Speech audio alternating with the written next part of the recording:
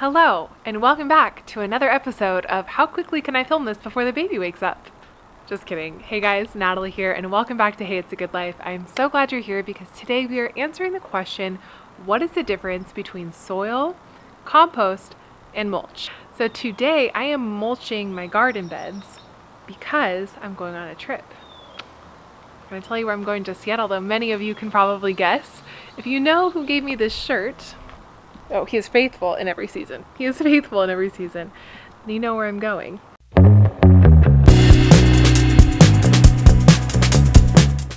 Alright you guys, so before we hop into anything, if you haven't already, please do hit that like, subscribe, and leave me a comment down below because it really helps our channel grow. All free ways to support us, and we so appreciate it. Thank you so much.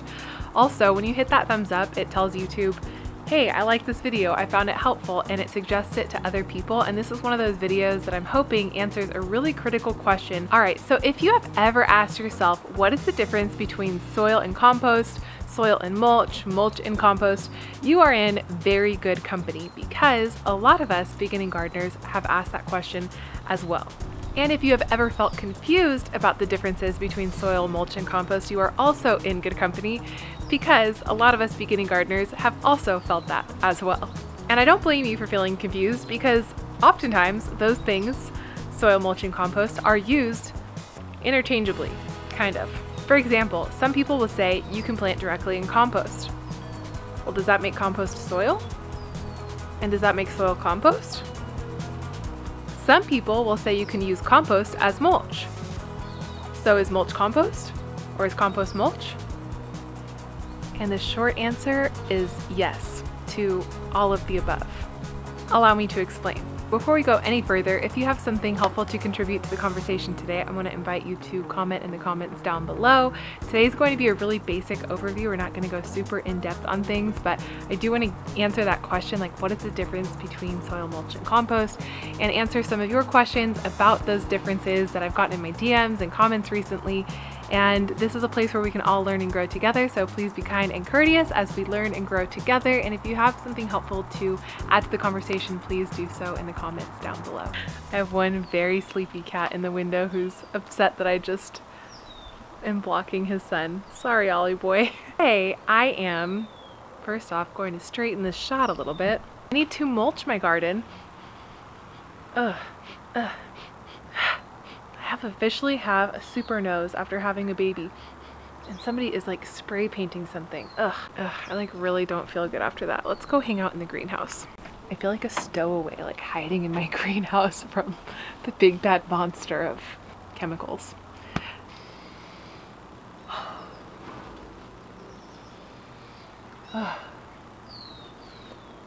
Excuse me, I'm just huffing my plants over here. Alright, so what is soil? Here's what soil contains, right here. Soil is complex. It's got its whole own ecosystem. A lot of people say soil is alive. Soil is, I guess in some parts alive, but it's almost more of like a city where there is life. It's more of like the host of life. So soil is what you might find in my garden beds, and that is what I want to protect before I go on this trip. Alright, so here is an example of what soil looks like in my garden. So you can see that it kind of clumps together but also breaks apart a little bit in your hands. You can also see and feel that it's got grit. There's like sand and perlite and maybe a little vermiculite as well. You can see some different components in there that are inorganic, but you can feel the softness of the organic materials like worm castings and worms themselves probably. Also other broken down plant matter, so like old mulch that has broken down over time and has turned into a nutrient for the soil. So that's what my soil looks like. Soil from the store might look a little something more like this, even more defined, where you can really see that perlite and really feel that loose, porous, kind of spongy texture. Again, kind of clumps in your hand, but can break apart easily.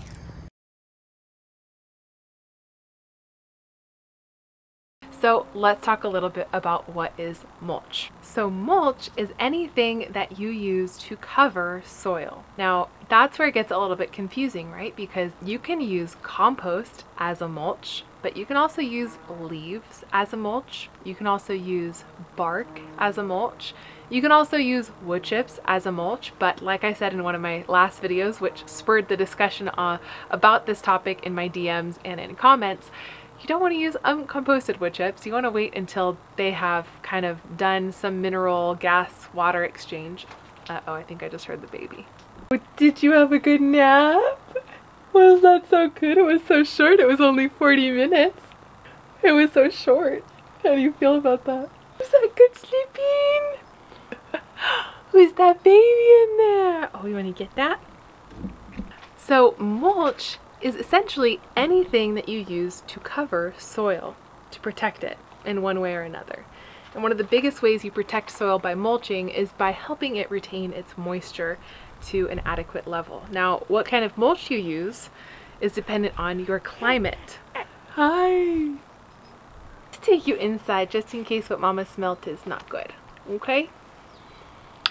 Smells okay over here, but maybe it's not safe.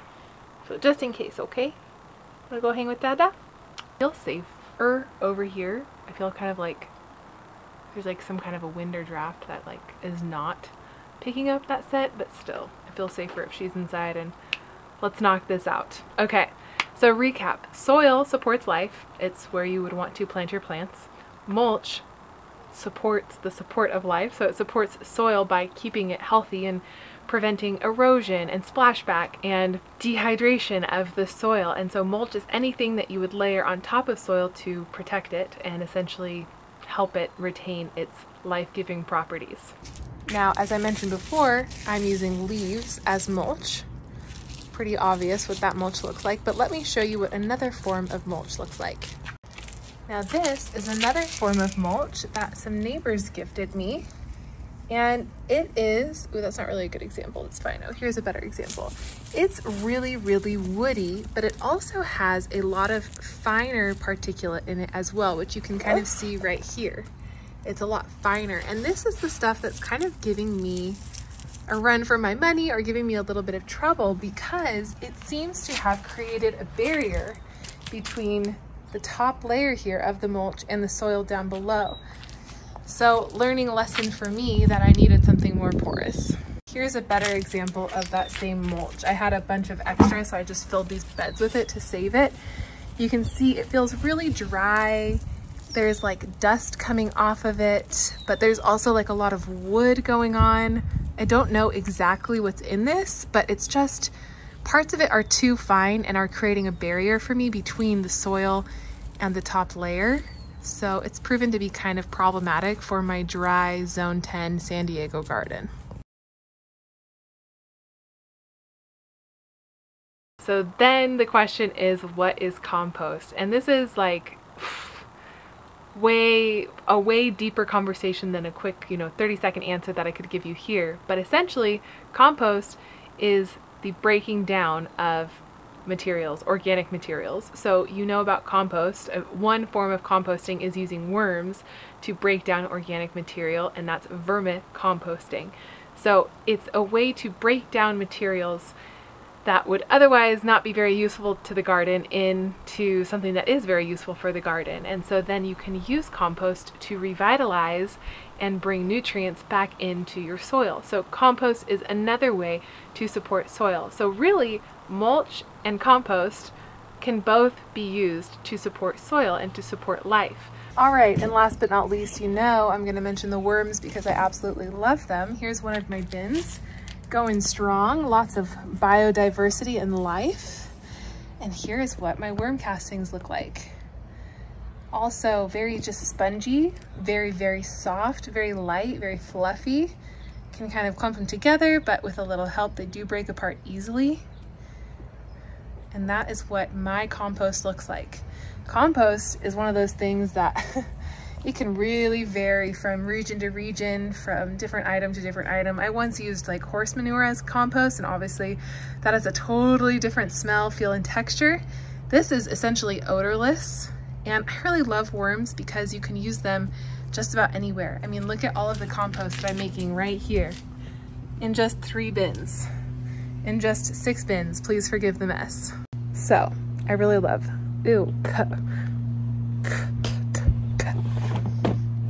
I really love using vermicomposting because it does allow you to make compost anywhere, especially if you have a small space.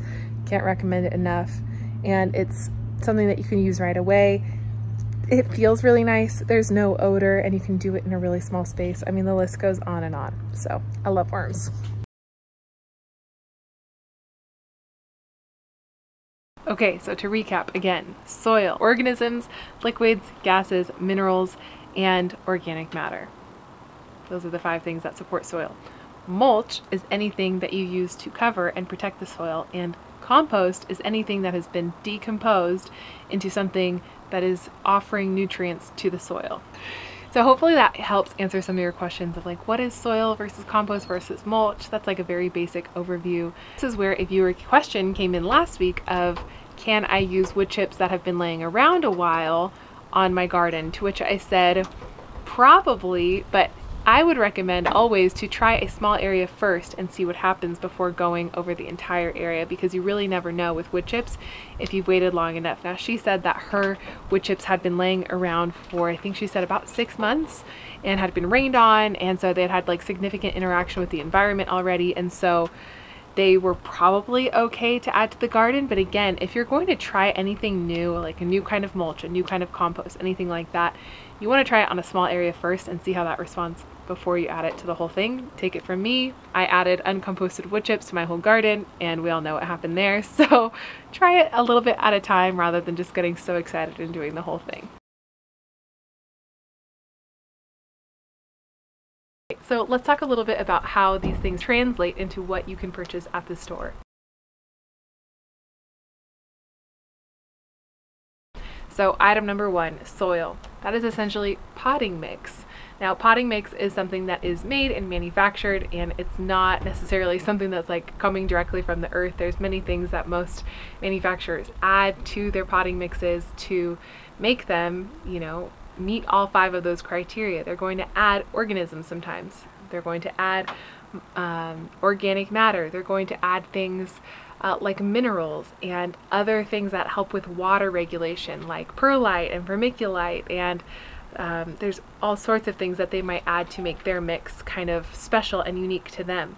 Now, I had the great misfortune of buying soil this last season that I thought was going to be great for starting seeds, and it killed all my seeds because the theory is that they had not finished composting the organic material part of the soil. So the compost that they added to the soil was not done composting because of COVID, and they were trying to crank things out faster than should be cranked out. And with some versions of compost or decomposed material, you need to wait a certain amount of time because it's too hot. And like hot compost can kill stuff. And so that's ultimately what ended up happening to me. So the compost that was added as the organic material to the soil that I purchased, the potting mix that I purchased, needed more time. On top of that, I think there were also some fungus gnats. So there's also that. The worms will eat your roots. So there was also that issue. There were like a lot of issues with that bag of soil. Some of you guys asked me what it was called, and I already blocked it out of my mind. It came in like a white and purple bag.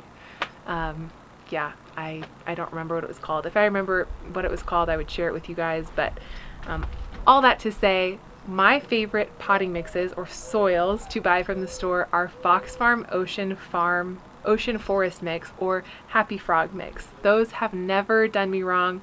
They've always been really great sources for starting seeds or potting in a large pot. Those are some of my favorite mixes to use, and that's what I used to start all of these wonderful plants in the greenhouse this year, and I've had such huge success because yeah, they really know what they're doing and they've got their mixes spot on, and I don't think that either one of those companies would want to risk their integrity and crank anything out faster than it ought to be, and so I trust those companies to provide good soil. I'm not sponsored or anything, I just really like those mixes, so those have always done really well for me. So soil is essentially potting mix when you're looking for it at the store. Mulch is like a whole other category.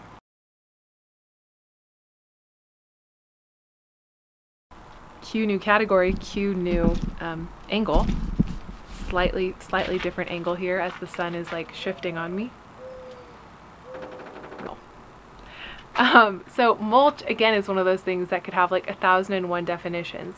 Sometimes you see mulch used and it's like in a variety of colors, and it's used in landscaping in a red color. Or for example, when we went to Canada, we saw a lot of black mulch, and then my mother-in-law decided that she wanted to use black mulch in her garden. It looked so good. So sometimes mulch can come in different colors. Sometimes mulch is just something that you find in your backyard. And so for me, gardening on a budget, I have discovered that I really like to use leaves in my garden as mulch. And let me tell you a little bit more about why.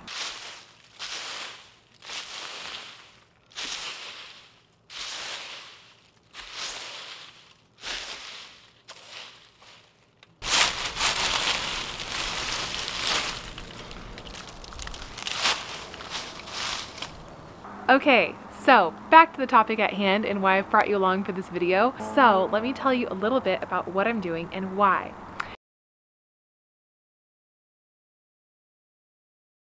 So today I'm adding mulch to my garden, like I mentioned earlier, and I'm doing so in a way that makes a little moat around each plant so that it can actually help capture water where it needs to go.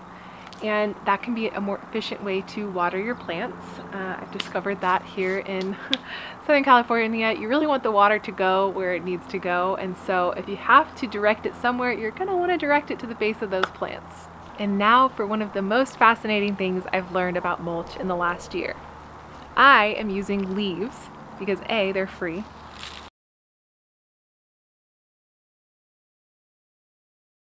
But I'm using these dried up leaves that I found here in my garden because it works best for my climate. And this is what is so fascinating to me about mulch, is that you want to use a mulch that is appropriate to your climate. And I learned this on Charles Dowding's page. Charles Dowding is an amazing resource. Charles Dowding had a Chilean woman on his video, and that Chilean woman I think also had Charles Dowding on her video. If I can find each of those videos, I will link them down below.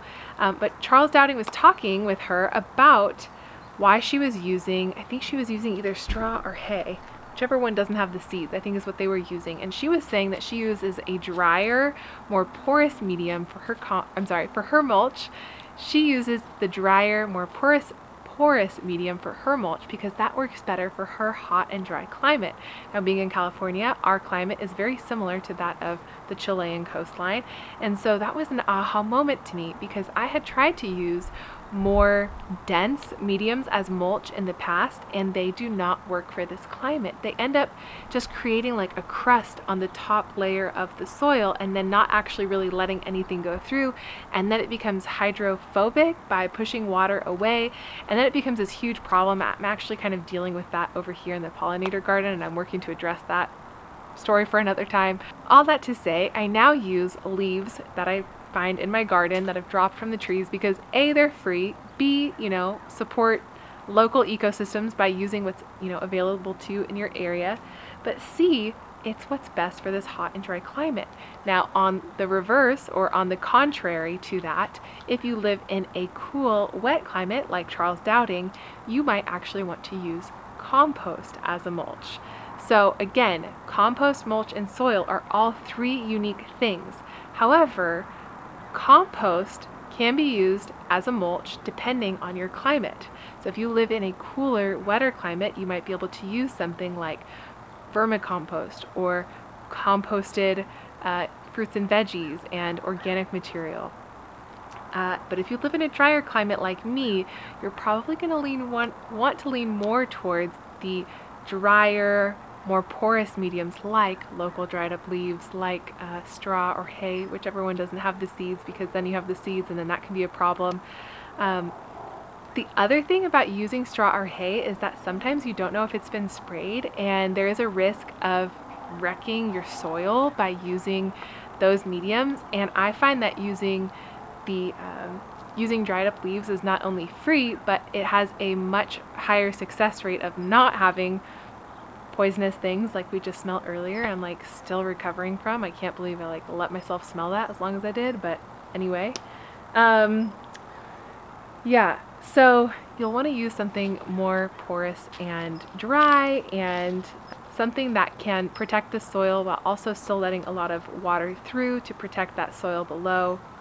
It's going to help with water retention and water regulation in your soil. It will help prevent any kind of erosion of your soil. It will prevent any of that soil turning into dirt, which I've had happen, and you won't have to deal with that problem of using compost as a mulch and then having it cake up. So yeah, you can use compost as a mulch in wetter, cooler climates, but I would recommend using a more porous, drier material in hotter or drier climates as a mulch.